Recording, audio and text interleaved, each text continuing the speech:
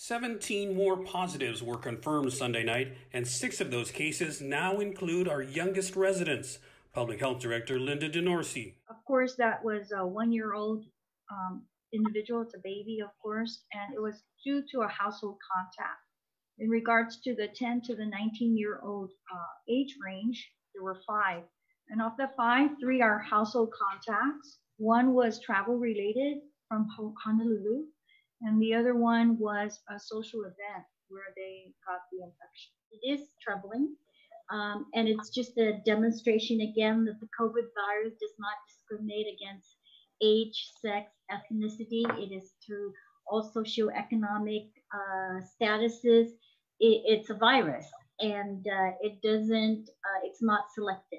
The governor adds that unless the public steps up and takes the isolation measures more seriously, the numbers will continue to climb.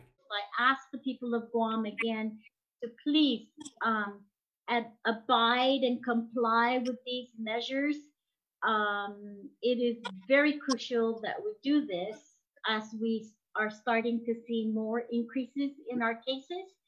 And the only way that we can decrease these cases, the only way that we can eradicate these cases is through social distancing, through staying home, through decreasing social contact, and so forth. Meanwhile, the governor has asked senators for legislation authorizing a curfew for all and checkpoints to limit unnecessary travel. But at the media briefing, she said she's not heard back from them when session will be held. For Guam's News Network, I'm Nestor Lecanto.